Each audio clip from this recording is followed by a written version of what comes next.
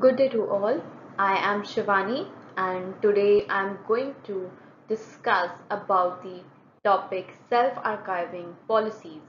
In the previous presentation, I have mentioned the two ways of open access publishing, that is the gold route and the green route. And today we'll discuss about the self-archiving policies. So, what do you think the self-archiving is? Self-archiving is the act of publishing digital version of a scientific publications on the internet.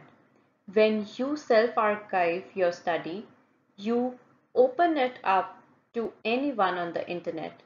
Self-archiving, in other words, does your research visible, accessible, harvestable, searchable, and usable to a larger audience, potentially boosting its reach and effect and the number of citations it receives.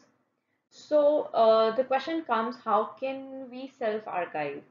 When you write your article and submit it to any journal, you have the right to self-archive that particular article. It may be in preprint or revised version that is accepted for publications or postprints. When you make any changes with the article, like changing the data, it is the postprint version. You have the right to archive your article in the repositories in your institution. So, for doing this, one must know about the publisher policies.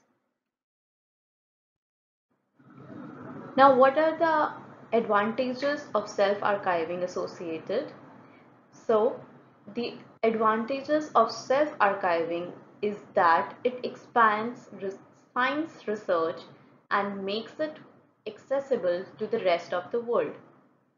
It is a cost-free method to increase the number of views, downloads, and citations for a researcher's article. It shortens the time lag between the researcher's writing and the audience reading of the paper. The researcher's recognition in the field can subsequently improve their prospect or grant acquisition and tenure decision. It enables researchers to showcase their work even it has been published in a journal. Self-archiving repositories created by universities and research institutions offer one-step place for the world to see the entire gamut of research conducted by members of the university or institution.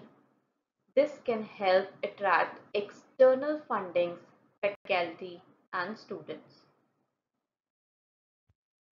So why isn't self-archiving more frequently used as it offers so many advantages?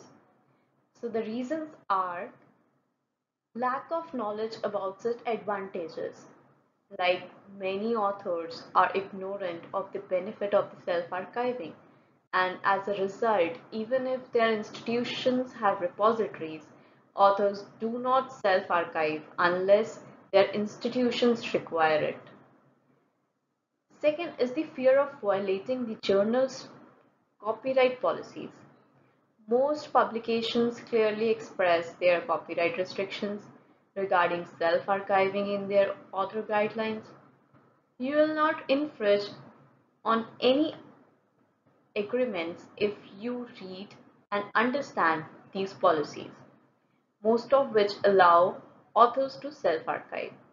Third, self-archiving is thought to be time consuming and inconvenient. Like, contrary to the popular misconception, it takes only approximately 10 minutes for a first paper when creating a profile account, and only a tiny minority of users find it very difficult. The process becomes significantly more straightforward and quicker for successive paper. So because of these reasons, self-archiving is not more frequently used. Two more points are as follows. Concerns about the quality of article that has been self-archived means preprints are archived significantly more than the postprints in the field of the study such as computer science. Preprints are more self-archived, allow research to be reviewed by the greater scientific community before it is submitted for peer review. Preprints are also clearly labeled as such in all archiving repositories. Because postprints are simply a copy of a peer-reviewed published version of the journal, their quality does not need to be questioned. The next is fear of upsetting the status quo in scholarly publishing. Institutions may be hesitant to create repositories for the concern that they would be perceived as a replacement for publications.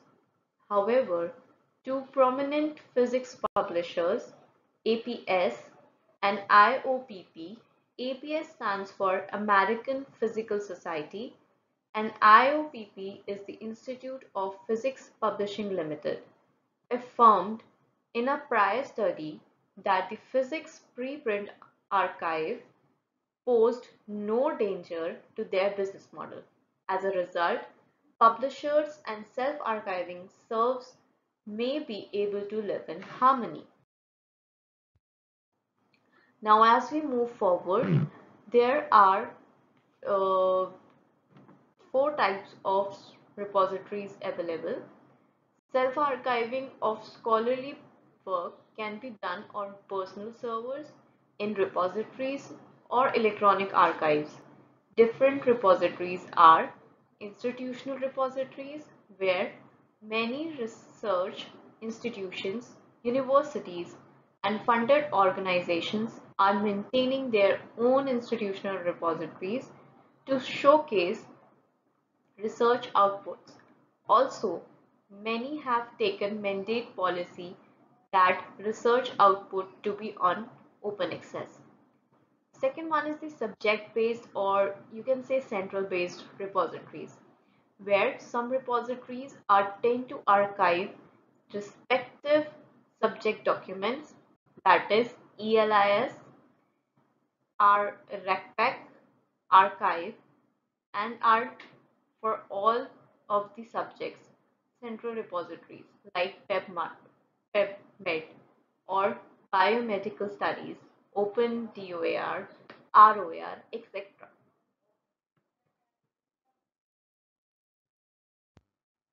Third one is the social networking sites, where majority researchers uploading their research documents on social networking sites like academia, ResearchGate, etc., with some restrictions for their vital visibility. And the fourth one is the personal websites.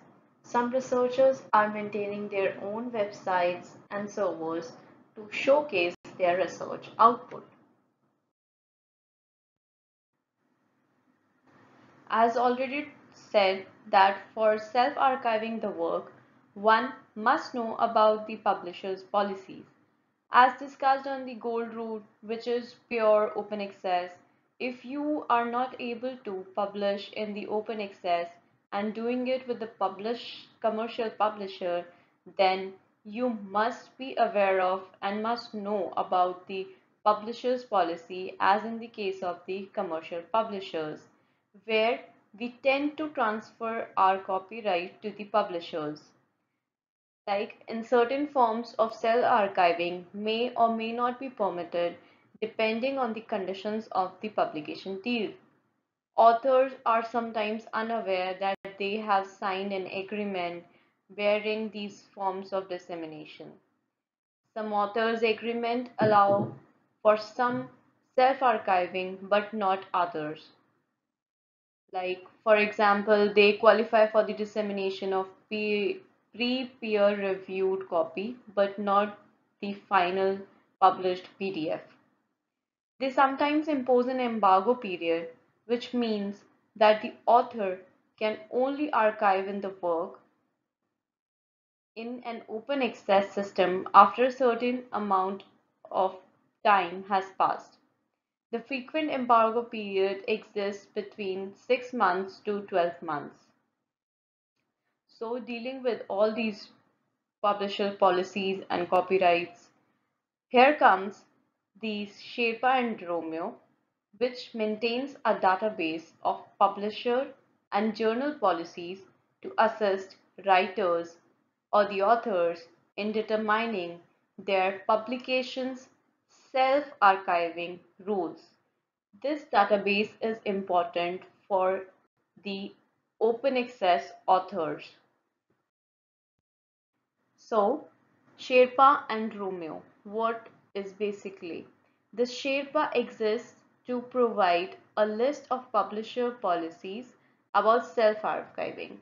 As an author may find it challenging to self-archive because they are concerned about publication regulations. Sherpa is looking at difficulties surrounding scholarly communications in the future. It creates open access to the university, institutional repositories to help researchers disseminate their findings more quickly and efficiently worldwide. So, the services that are being provided by Sherpa are Romeo, that is publishers' copyright and archiving policies; Juliet, one of the product of Sherpa, where research funders archiving mandates and guidelines are available; Open DOAR, it's the worldwide directory of open access repositories; and the next word is Sherpa Search, where it allows simple full text searches. Now working with the Sherpa and Romeo. Here basically is the updated interface of the Sherpa and Romeo database. You can officially use this website by going on the website mentioned here, https v2.sherpa.ac.uk/Romeo/. The changes that can be identified as since it has updated the website. So here are some symbols that helps to know the updation of, as the logo says, modernized interface with the better support for the mobile devices, improved search and browse that makes it faster to find the information you need, new publishers policy layout that makes it easier to understand the different open access options that publishers allow, iconography scheme to represent properties of the publisher policies. Now, as we move forward, here is the website itself that says Sherpa Romeo is an online resource that aggregates and analyzes publisher open access policies from around the world and provides summaries of the publisher copyright and open access archiving policies on a journal by journal basis. As all journals may not have the same criteria, here is some simple home page with search option available, where you can search the journal by its title or ISSN number, and the third is with the publisher's name. So you may also have the publisher name in the search option, where you can put the name and the search like Elsewhere, Emerald, Taylor and Francis.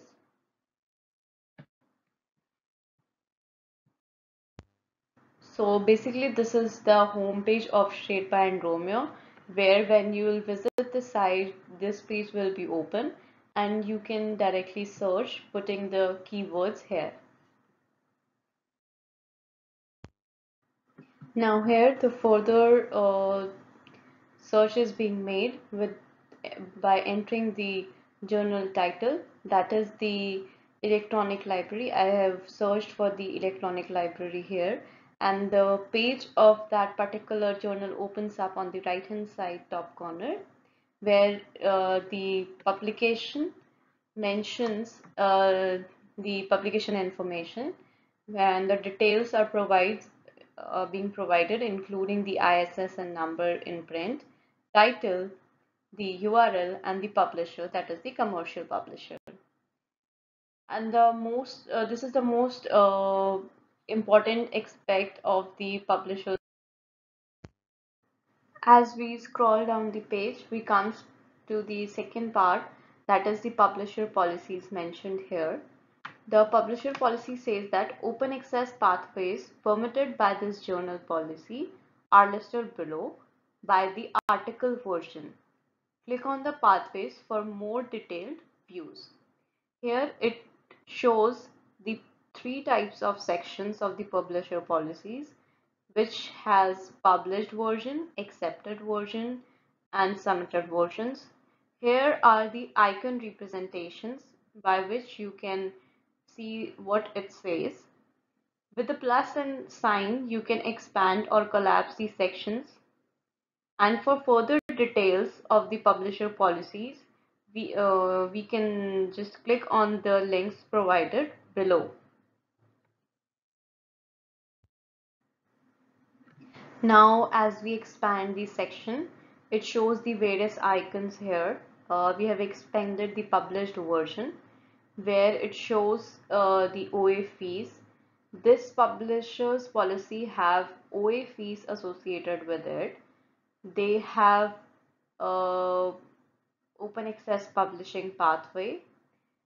They have no embargo period, where you do not need to wait, as mentioned. Then it shows the accepted version, where you can archive the article in an institutional repository after getting it peer reviewed. That is the final version. Then it shows the submitted version. It is the version of the article that we submit before getting it peer reviewed. We can keep it any place of the places mentioned here, that is the institutional repository, non-commercial subject repository, institutional website. Now here comes the iconography scheme that depicts the publisher policies. The symbols are being shown here with the name of every symbol and the description about the symbols. Like first one is the icon of open access publishing. Wherever you see this icon mentioned in the publisher policies, by seeing this iconography, you will be able to identify what this symbol basically stands for. This is the pathway includes the open access publishing. Second is the fees, additional open access fees.